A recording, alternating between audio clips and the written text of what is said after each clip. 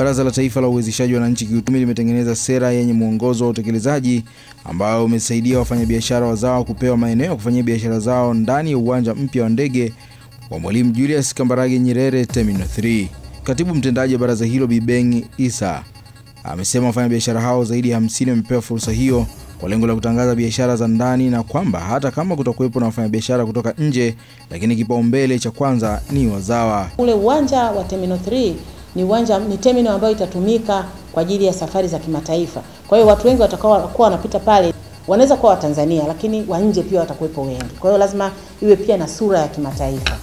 Kwa hiyo biashara hizo zilizoganyika aina tatu, moja ni hiyo ya maduka na sehemu za kuuza vinywaji na kadhalika na chakula.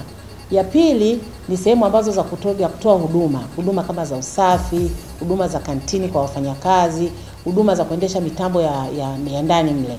Kwenye tenda hizo pia wamepewa Watanzania.